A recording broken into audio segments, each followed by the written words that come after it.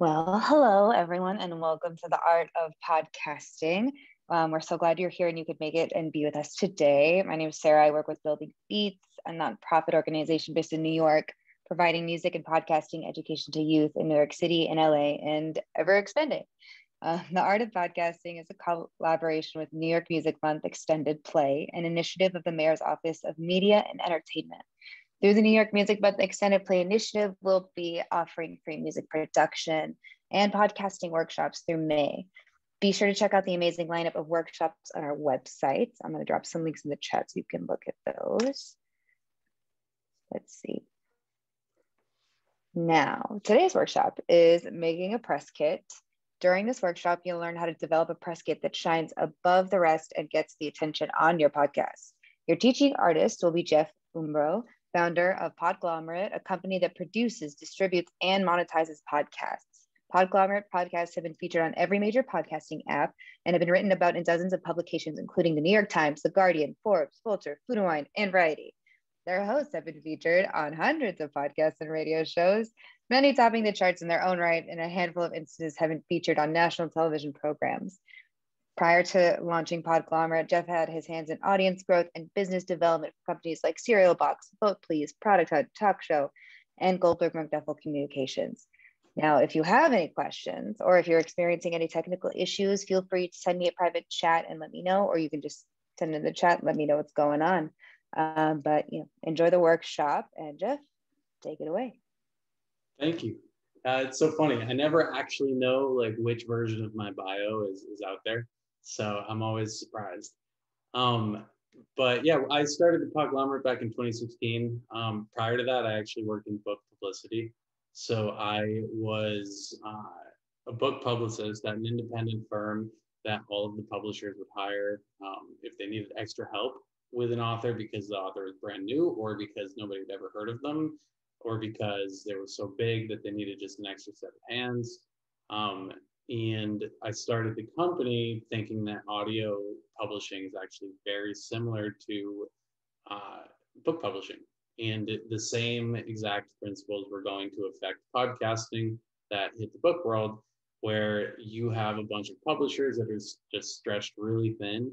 And there's a need for like outside firms to come in and lend a helping hand, which is exactly what we do at the Podglomerate.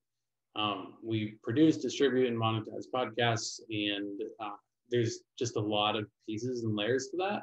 But one of the things that we do in the fastest growing piece of the company is that people will hire us to do growth campaigns on behalf of their podcast, which for us means 5 things: publicity, marketing, cross-promotion, merchandising, and paid opportunities.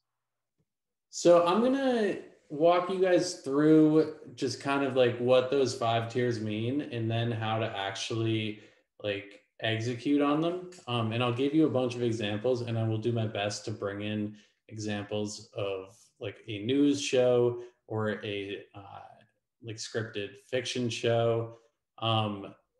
But generally speaking, and everybody's a little bit different or nuanced in their approach to this goal, but generally speaking, most people want to grow their audience as large as they can. There are some people who want to grow an audience that's just very specific and particular to like the type of people that they want to listen. An example of that would be a business podcast that is looking for new clients, using the podcast as a vehicle to do that. Something like a news show or a scripted fiction show is probably looking for as wide of an audience as possible so that you can monetize that through advertising, through premium content sales, or something like that. So assuming that the goal here is to just grow like a large and targeted audience for whatever show you're producing, there's a few tried and true ways to do that. Step 1 is under the publicity banner. And that is most relevant to like the namesake of this talk in terms of like building your press kit and like how, what, who, etc. So the main goal of writing up a press kit and like running a publicity campaign is to get earned media. And what I mean by earned is stuff that you haven't paid for out into the world. So you want to go and have people write about your show or interview you as the creator of the show or the host of the show, or you want to be included in one of those lists that's like the best podcasts of 2021 or whatever it is. There are a few ways that you can go about doing that. You want to create a press kit, which can mean a lot of different things. To me, that means a synopsis doc, a press release, a biography of the talent or the people that are involved in the show. If it's like a long-standing show, maybe you want to do some kind of like episode list or something like that. So I'm going to share my screen. This is a podcast that we created called Storybound.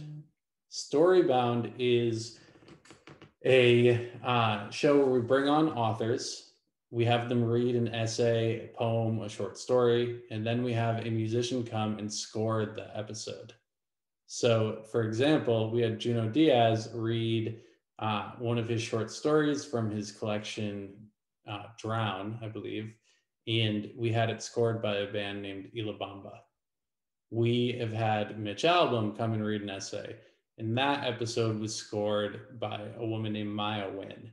So it's a really cool like collection. It has a lot of like big names attached to it. This is the synopsis document from season 1, so you can see, Deek Shabasu, Nathan Hill, Mitchell Jackson, Mitch Albom, Lydia Yuknovich, Matt Gallagher. So I mention all of that because one of the things that you want to do when you're making your show is you want to try and build some of these like news hooks into the DNA of the show itself. So, Michael, when you're doing your scripted show and you are going out and looking for actors or comedians to actually like voice these things, a typical strategy for a lot of people would be to find famous like names or influencers to actually be in the show as a draw for the future so that that person can activate their audience to become listeners. That's you can do that with the news show as well. Like you basically want to think backwards and say like, what is something that you would listen to and why? And then you want to create that show. So that's step 1, just build it into the DNA and really like think backwards for what your goal is. And then step 2 for a synopsis document is put the who, what, where, why, and when right into one document that somebody can look at a glance. So this show tells you right off the bat what it is. It's a radio theater program. Who is behind it? It's hosted by Jude Brewer. And later on, you'll see that like we partnered with LitHub Radio for this show. So the who is down here, the bios. So you have Jude, you have Literary Hub, you have the Podglomerate. So this tells you right off the bat, like who's involved in creating it. And we made it very clear who's actually in the show. So that's the who. The what is the radio theater program. The why is, at its heart, Storybound is a storytelling podcast, and we particularly appeal to those who enjoy fiction podcasts, such as well as those who enjoy tender human interest podcasts, such as, or who just enjoy a good story. So that's kind of the why. This is super ephemeral this is super like unique to this show. If it's like a news podcast, then the why would be like so that you can learn more about your everyday surroundings or what's happening in the world or whatever. In this case, this is just entertainment. So that's all we're trying to convey. The who, the what, the where, and we have that down at the bottom, which is just episodes will begin running weekly on this date. And you can listen wherever you listen to podcasts. So just think that through, like the who, what, where, why, and when. And then this then becomes a document that you can share with anybody at any point that will convey that information. So that is kind of what you're looking for. It's very similar to a press release. This is a press release. It's basically all of the same information. It's presented a little bit differently, and it is providing a little bit more context information as well. Like here's a quote from the like associate publisher of LitHub, Justin Alvarez. And this will give like a little bit more context as to like, why is LitHub doing this? What do they get out of it? Like, how will that impact what we're trying to do? So, I mean, you guys have probably all seen press releases. This is something that you can send to the people who you think might be interested in the show. So who might that be? Well, we have a few different ways that we can look into that.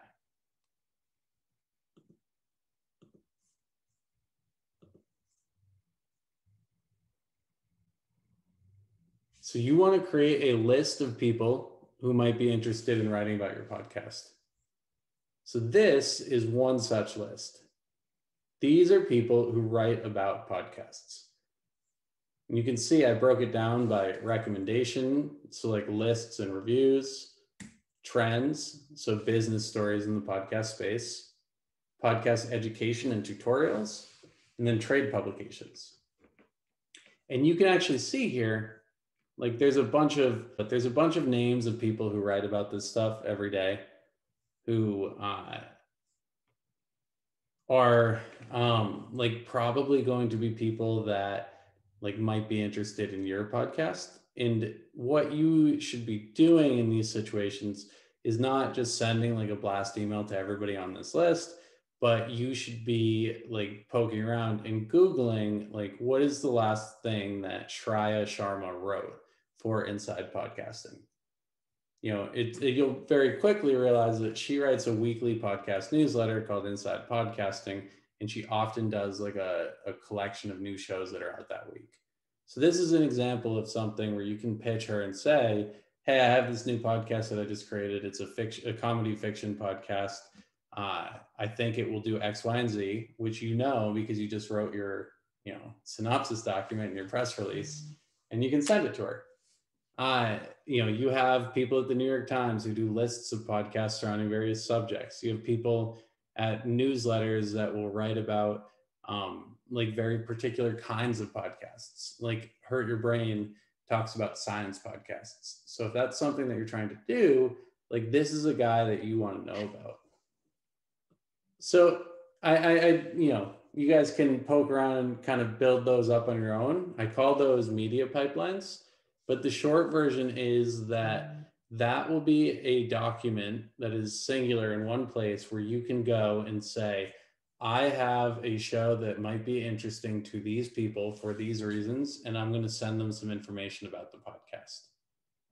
This is a page that I call a comp podcast list.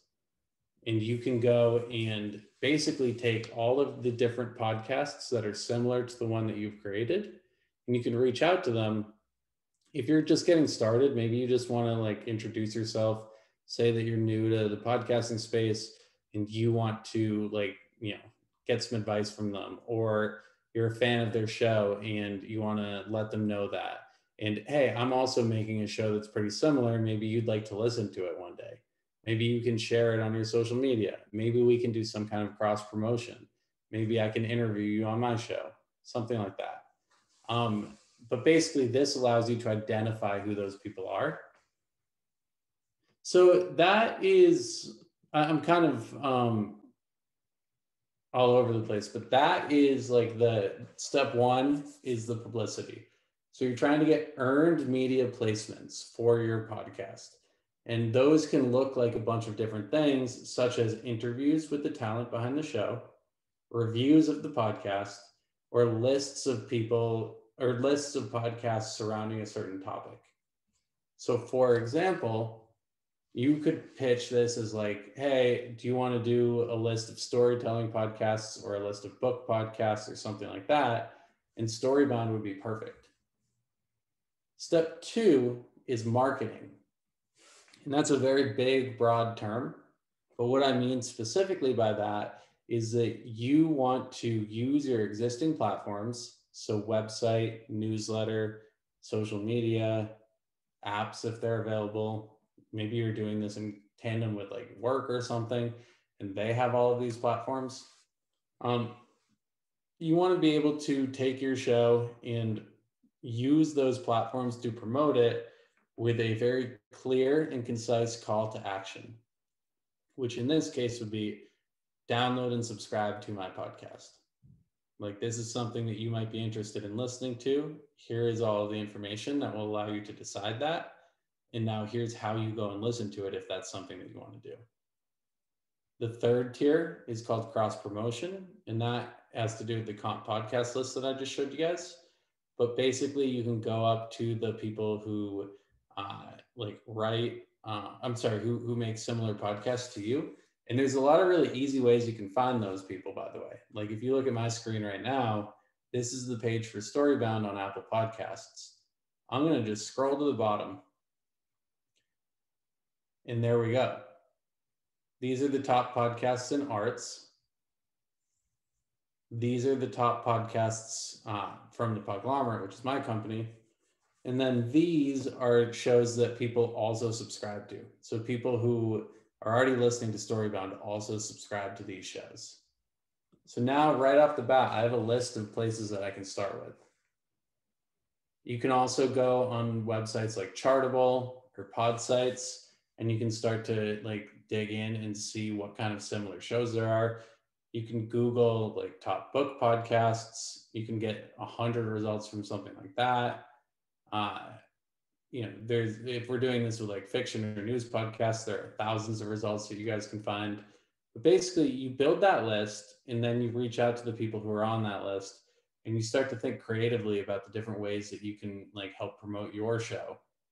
So you can do something like an interview or an interview swap.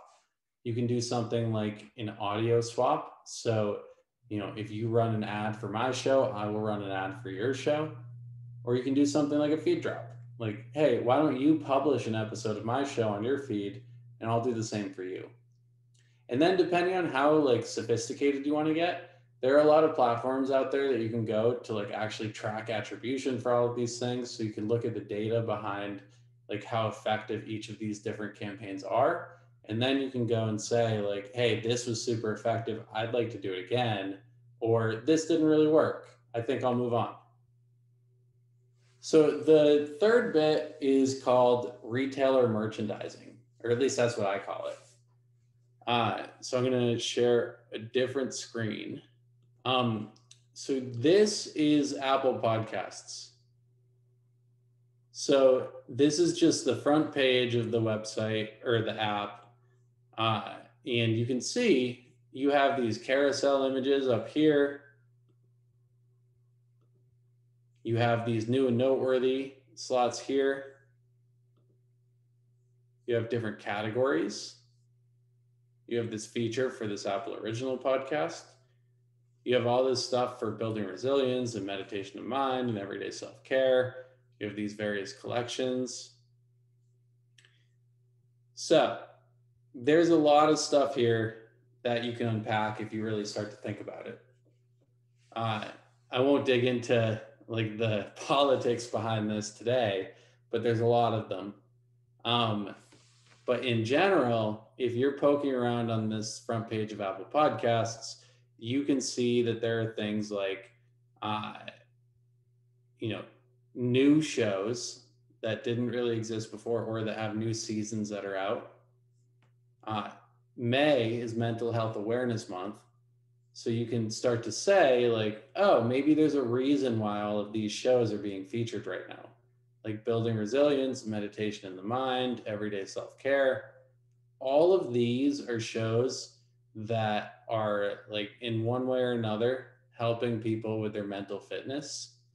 So this is something that like, had I been thinking about this a month ago and I had a podcast that had to do with mental health, then maybe I would have like sent a note to Apple or to any of the other podcasts that are out there and said, hey, I'm thinking that you might be interested in running one of these campaigns. Maybe you would be interested in featuring my show, which focuses on these various topics. And obviously, this is one of those situations where you might not necessarily have like an email to reach out to at Apple or at Spotify or any of these other websites. but I think you'd also be pretty surprised to know like how many of these outlets are just publicly listed.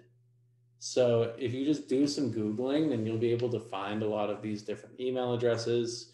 Um, you know, you're already talking to a bunch of other podcasters because of the cross promos that we just talked about. So maybe you can ask advice from those guys.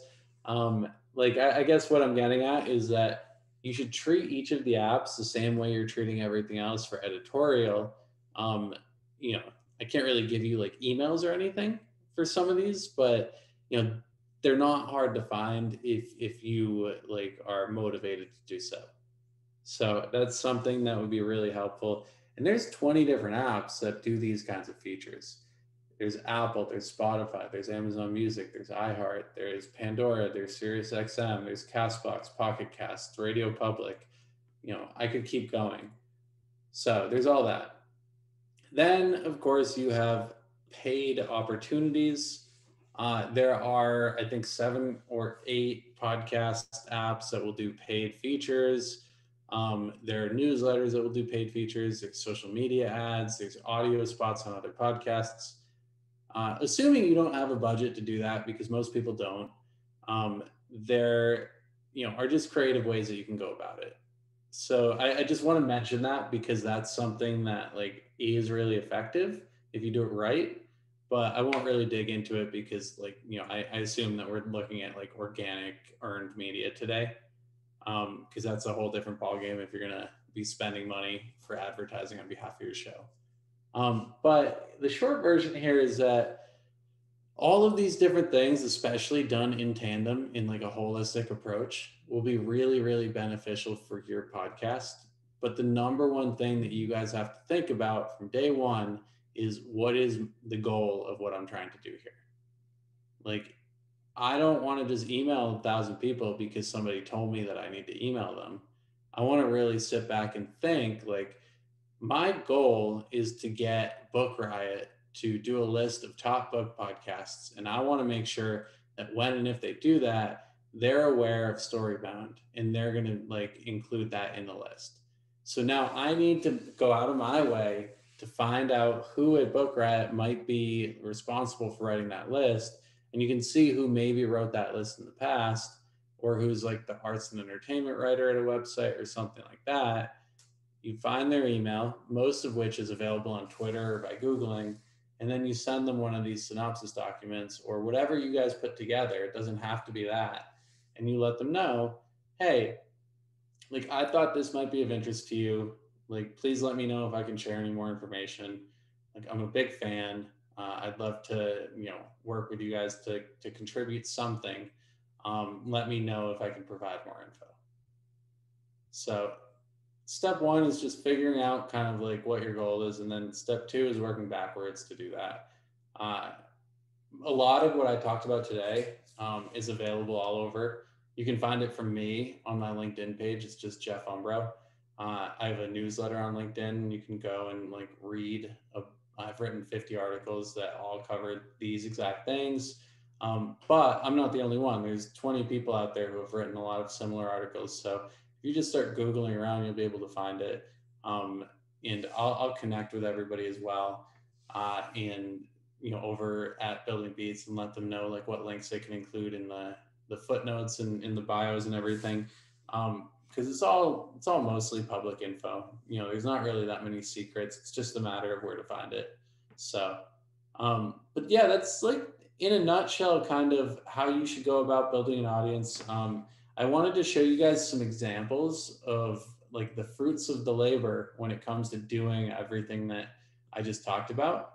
And then I want to open it up to some questions. So, and just keep in mind, these are all little tiny bits and pieces of the overall pie. And these are things that you guys will, figure out over time doing it.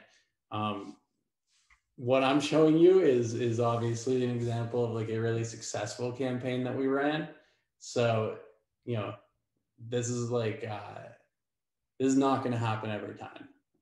But we started when we launched Storybound by partnering with LitHub, in part because LitHub has a huge audience of people who love books, and we wanted to take advantage of that. So one of the things that we did when we partnered with LitHub is we got them to agree to publish every episode of Storybound on their website.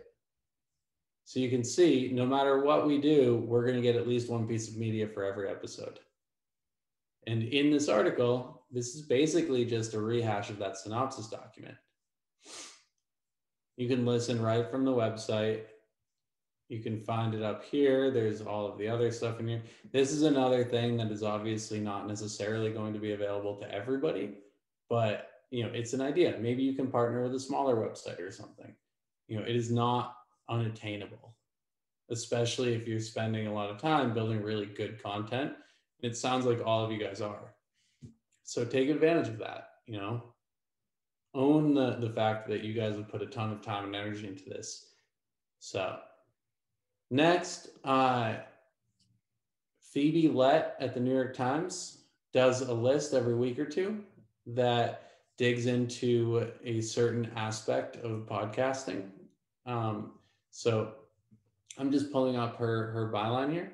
And you can see she just recently did something on climate change, podcast to listen to for climate change info, can't manage your money. There's a podcast for that. Dating podcast to make you feel better about your love life, music podcast for kids. So what I'm getting at is that this is a public figure at a huge institution who is doing lists of podcasts for the website and the magazine and the newspaper. You can find her info just by Googling, and you can come up with an idea like best book podcast or something. And you can even try and push it for some kind of like holiday. Like we just had World Book Day in April. So pitch the New York Times, do a list of 5 podcasts to listen to for World Book Day and put your podcast on the list. It's not always going to be fruitful, but sometimes it will be. In this case, we got really lucky, and she included Storybound in just like a roundup that she did a couple years ago when we launched. So it was really cool to see, honestly. Here it is. And then you can even see, like, she wrote,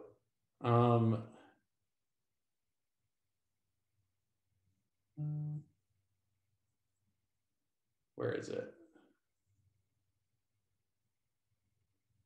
Yeah. And the result is a private reading just for you.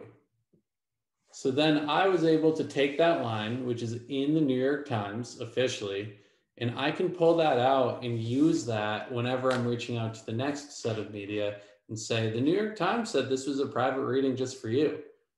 Like, that's a really impressive thing to say.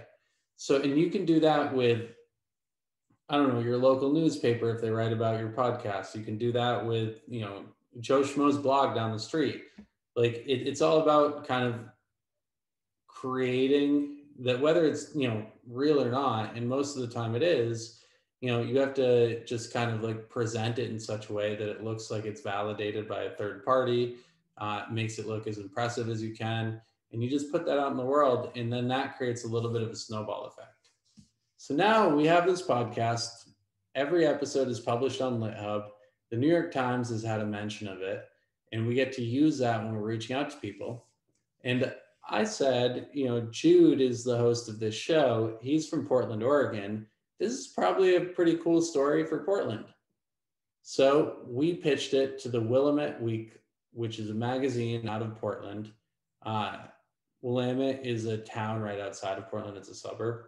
And, we were able to get an article there that wrote all about the show because of the local angle of the show. This is a story about a hometown kid who, who made a podcast that was featured in the New York Times, gets every episode in LitHub. So it's a very cool way to go about it. And now this is something where Jude is able to share this at home with the social media or whatever. And, his community recognizes Willamette Week because they're growing up reading it. Here's an example. This is also a Portland-based company. This is very particular to the music side of things because this is a music magazine, and we were able to really hammer home the idea of music as like a secondary piece. This is a book podcast ultimately, but we also have a unique musician in every episode. So we took advantage of that and we like really hammered it home with this music magazine. Then that became the topic of the article. We had Jack Resider on the show. He runs a podcast and he hosts a podcast called Darknet Diaries, which is very popular. It's about like the internet hacking community. So we had him write an essay and present it on the show, and we made an episode out of it. He shared it with his community on Reddit. And we were able to get a bunch of like comments and clicks and everything else because of this. We found a book podcast called Bookable.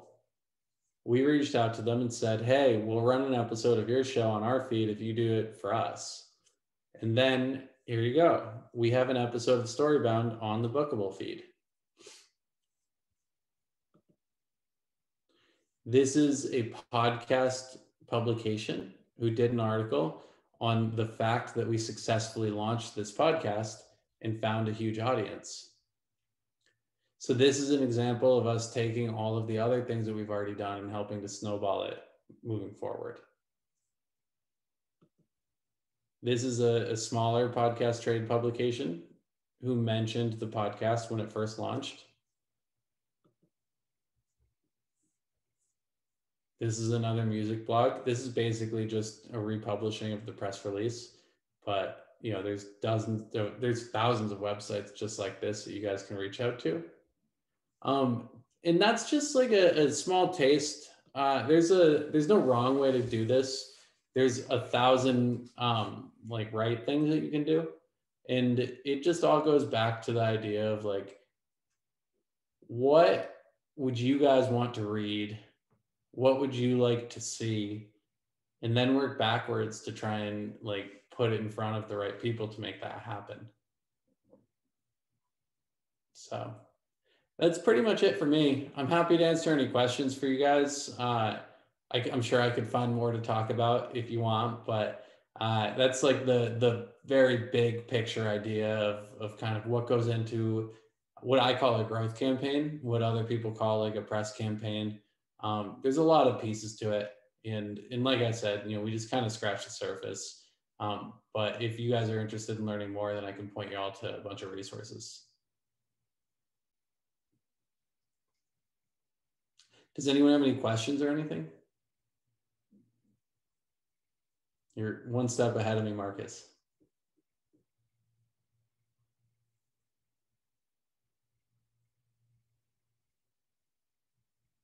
All right. In terms of how do you get shows funded? It depends. I hate to keep saying that, but you know, there's just so many layers to this. Are you able to bring on like huge name talent to the show? Are you going out and like doing something that's you know, crazy unique that would get the attention of a platform like Apple or Spotify? There's just a lot of different layers to that.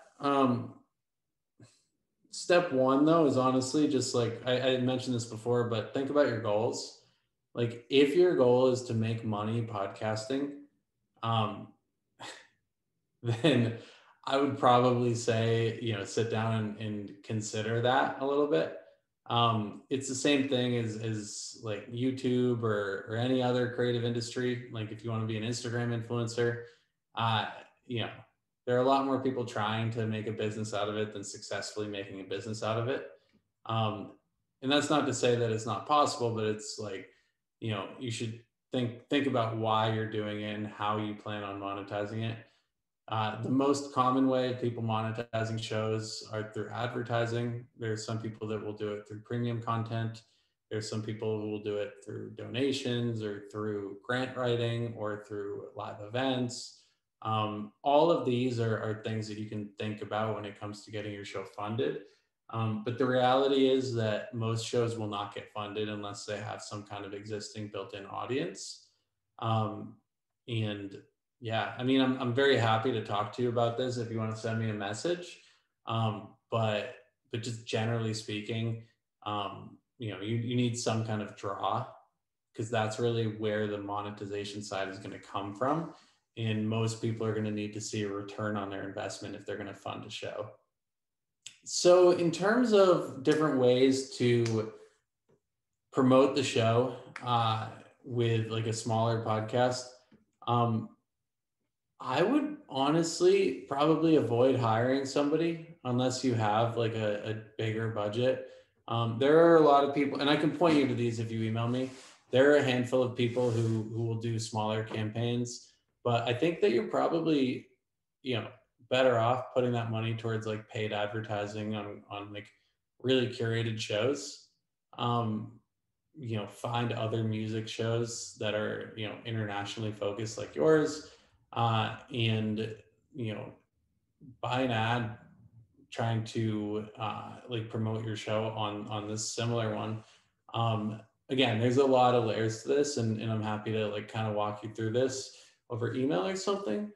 But yeah, there are a few people who are starting to kind of pop up and offer these services, but yeah, it's a new industry. Well, it's not a new industry, but it's a new industry compared to like music and publishing and everything else. So this is something that is just starting to kind of pepper the world. So if you find anybody who's doing this kind of work, let me know. I'm also looking. Advice for getting cover art for the podcast made. So, uh, cover art is hugely important for 100 reasons. Number one is 99% of the time, it's going to be the first thing that people like see and associate with your podcast, which is weird. You don't think about that because it's an audio medium, but this is like the first thing that's going to show up in people's apps, on your website, on social media. Like that's what people are going to see and immediately recognize for your show. So you really want to put a lot of energy into this. And you don't necessarily have to go and like hire somebody to do it, although go for it if that's like within your budget. There are a lot of amazing artists that you can hire on anything from like 99 Designs and Fiverr to any other, big design website. But what I would really pay attention to is how does it look as a thumbnail? Because the majority of people who are going to be seeing your podcast are going to be seeing it when it's like this big. Think of how like a podcast looks on Spotify or Apple Podcasts or something like that. So you want to make sure that it's very clear and legible at a thumbnail. And that's the number one advice that I would give you, is make sure that this is visible and like makes sense to anybody looking. The second set of advice when it comes to cover art is make it as cool as you can, like vibrant colors or unique ways of formatting the show or whatever. I think that the best way to go about it is to look up other podcast art that you love, create like a little mood board or something, take screenshots, pop it all over there, and like really just like get it all on one page. And that is something that you can use to share with whatever designer you're working with. If that's you that's designing it, you can use that as like an inspiration. But yeah, make clear, concise, vibrant, and looks great when it's really tiny is really what I would like pay attention to. And just like everything else, there's 1,000 little pieces of nuance here. Pacific Content is a production company out of Canada, and they wrote a blog post about podcast cover art a couple of years ago.